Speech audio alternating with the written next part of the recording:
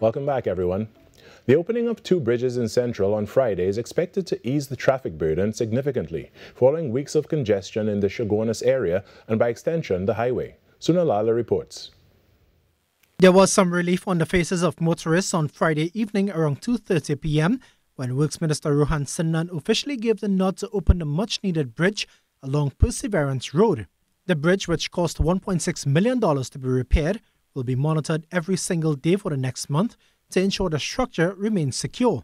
The bridge was closed in early August after some cracks developed. Really a box culvert that was developed here maybe about 25-30 years ago.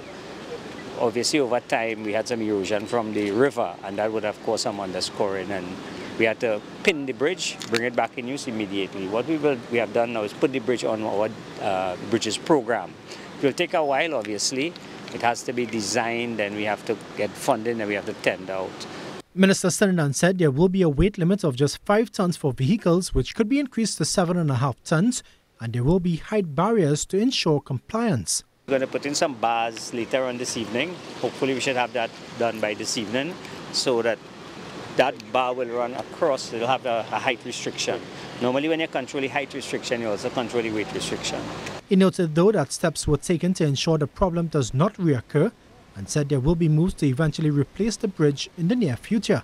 The preparation time, because it's on an active water course and you see the volume of water passing there, we had to actually realign the river as well, because that would have been a contributing factor to the failure of the bridge.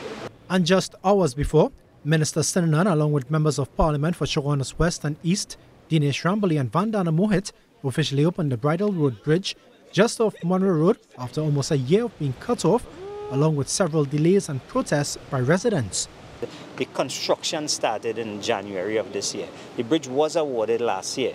However, we do have to work with the utility companies because we can't just shut off water in the area. We can't just shut off the electricity in the area. They actually have to come and relocate lines, and sometimes that takes a little while. So it did keep back the contractor. And MP Mohit praised the ministry for its involvement in getting the bridge back on stream.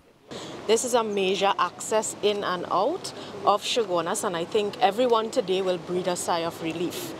There were a lot of challenges, and what I can say to you is I have worked with the officials at the Ministry of Works and Transport. Minister Sinnan said with the coming on stream of these 2 bridges in a day, it's expected to at least ease the congestion somewhat, with the new school term expected to start on Monday. This bridge and the Perseverance Bridge, those 2 bridges would have contributed to the traffic. We're hoping that with these 2 bridges now coming into operation, it will help to an extent. But we're going into the school term, opening on Monday. And with some reports of cracks to certain houses following construction, the minister said residents can make certain claims, but pointed out that it must be proven that the cause was due to the construction and not the movement of soil. Sunil Lalla, TTT News. On Saturday,